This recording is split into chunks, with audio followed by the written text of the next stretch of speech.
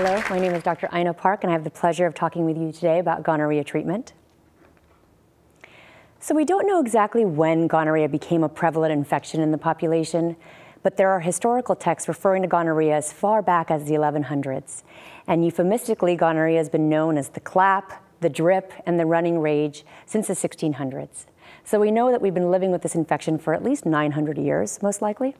It is the second most common STD, right behind chlamydia, and the U.S. Centers for Disease Control estimate that 700,000 cases of gonorrhea are diagnosed per year.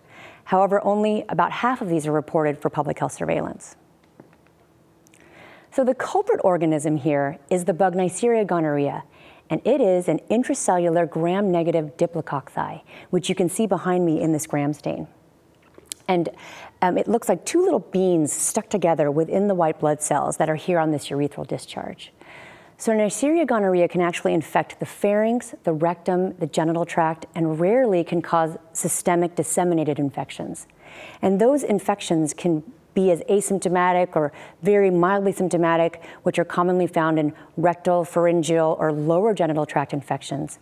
Or they can cause these systemic, complicated infections of the upper genital tract, such as epididymitis or pelvic inflammatory disease. And so if you got gonorrhea in the pre-antibiotic era, you were pretty much out of luck, because you could have gotten prescribed something as benign as 5 weeks of rest or avoiding alcohol or avoiding sex. But there were these really draconian treatments as well, including urethral dilation with these metal dilators, or 2 weeks of urethral irrigation. And I would wage a bet that 2 weeks of urethral dilation would probably be enough to keep anyone from avoiding sex and avoiding alcohol. But this is what was around. So we had a very common infection and not a lot of good treatments. So if you can imagine, the introduction of penicillin in the 1940s was an incredible boon here in the US. And primarily because soldiers during wartime, as this World War II poster behind me touts, could be treated with penicillin and be battle ready again in 4 hours. And so in the US, gonorrhea treatment was such a huge priority during World War II that of the 500 first cases treated with penicillin in the US, a quarter of them were actually cases of gonorrhea. So I want to briefly go over a history of antibiotics for gonorrhea. And in the beginning of the penicillin era, gonorrhea was so susceptible that just 72 milligrams of penicillin 3 hours apart was sufficient to kill all gonorrhea infections. But as time went on, the amount of penicillin needed to kill a gonorrhea infection increased and increased. And by the time we got to the 70s and 80s, gonorrhea had evolved into something called PPNG, or penicillinase-producing Neisseria gonorrhea. And in that case, there was no amount of penicillin that was actually going to eradicate that infection. And we lost the ability to treat gonorrhea with penicillin forever. Then we had these brief hurrahs with tetracycline and ciprofloxacin. And then gonorrhea quickly developed resistance to those, so that we couldn't treat gonorrhea infections with those drugs alone. And you'll see that actually the only drug we have left now are the third generation cephalosporins, which are here in green, with the green arrow moving forward. And below, you'll see a drug called spectinomycin, which is actually an aminoglycoside antibiotic, which is no longer available in the US. So I actually want to share with you, we know that gonorrhea can develop antibiotic resistance, and now there have been, in light of these antibiotic resistance patterns, treatment recommendations have changed from the Centers for Disease Control and Prevention. And I want to share those with you now. So, like tuberculosis, which is another infection that can develop resistance quickly if just given one drug therapy, gonorrhea is the same. And so one of the principles of treating these types of infections is to use multiple drugs simultaneously. And the same principle applies here for gonorrhea, so that the new recommended treatment for gonorrhea of the cervix, urethra, or the rectum is actually 2 drugs. And the first of these drugs is ceftriaxone, 250 milligrams by injection, along with a second drug, which is either azithromycin, 1,000 milligrams, orally in a single dose, or doxycycline, 100 milligrams, orally twice a day for 7 days. And now again, you might be saying to yourself, but I always treated with 2 drugs just in case a chlamydia infection was around. But now we're actually going to be doing 2 drugs for gonorrhea regardless of what your chlamydia test result is. So if your chlamydia test result is negative, we're still giving these 2 drugs because we really want to hold off antibiotic resistance as long as we possibly can. Now, your clinic may not have injectable ceftriaxone as an option. And if you don't have ceftriaxone as an option, then cefixime 400 milligrams orally in a single dose and dual antibiotic therapy with either azithromycin or doxycycline is also a viable option. But I just want to point out that cefixime does not give the same level of bactericidal activity, and so ceftriaxone is definitely preferred. And if by some unlucky chance that your patient is allergic to cephalosporins or severely allergic to penicillin, you can also give azithromycin 2 grams orally in a single dose, which is not illustrated here. Now, treatment for gonorrhea of the pharynx is particularly challenging because the pharynx is a very challenging space to penetrate. And so for gonorrhea of the pharynx, there's only one recommended treatment, and that is dual therapy with injectable ceftriaxone along with azithromycin or doxycycline. And I want to say that all of these changes in recommended treatments are in light of the concern that we have that gonorrhea is going to lose the ability to be treated by the only class of drugs that we have left. And so I want to talk to you a little bit about antibiotic susceptibility patterns. And to do that, we need to do a little lesson on measuring antibiotic susceptibility. So the first thing, to determine what kind of antibiotic will actually kill gonorrhea, we need to isolate the organism and grow it out on a culture plate.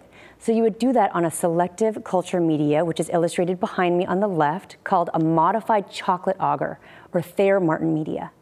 And don't confuse that with the picture on the right, which is a chocolate cake with sprinkles, but the uncanny resemblance is there.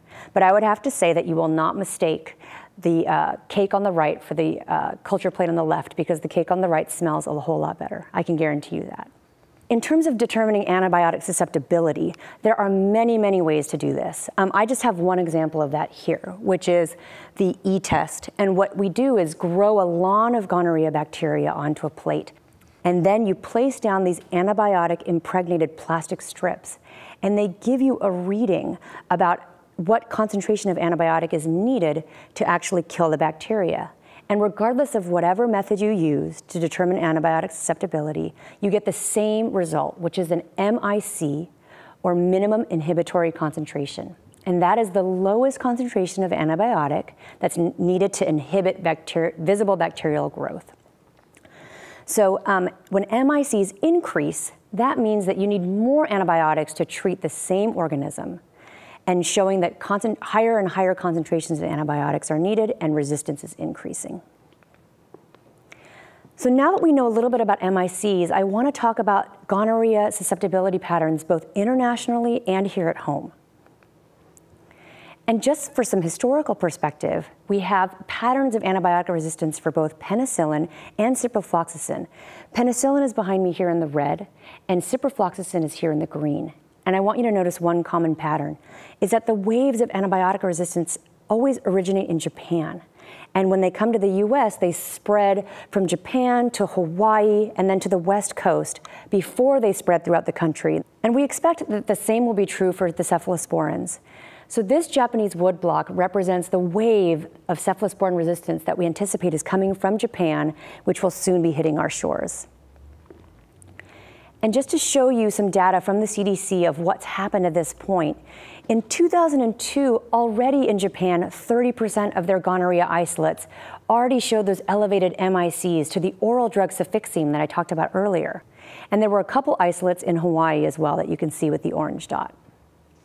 By 2009, the Japanese had already reported their first highly resistant isolate of pharyngeal gonorrhea isolate in a Kyoto sex worker that was highly resistant to the injectable drug ceftriaxone. Again, we had never seen antibiotic resistance levels this high before. This is the subject of the recent media superbug coverage that you may have seen. And again, in Europe, we had already seen some increases in ceftriaxone MICs, along with the cases from Hawaii that I talked about earlier.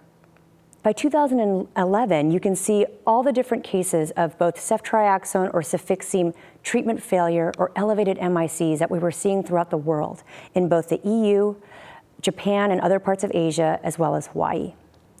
So what about here at home? Well, the CDC actually does a national surveillance project called the Gonococcal Isolate Surveillance Project. And they actually put out some data for the past 10 years showing what's been happening with gonorrhea here in the US. And they calculated the percentage of gonorrhea isolates with elevated MICs to the oral drug ceftriaxone or the injectable drug ceftriaxone. Now, these levels that they report here are only for surveillance purposes, and we don't actually expect treatment failures at this level of susceptibility. But I just want to show you some interesting patterns that have emerged. And if you look at the West, which is illustrated here in the orange bars behind me, you'll see that in the past few years, the majority of the isolates that are showing those elevated MICs are located here in the West.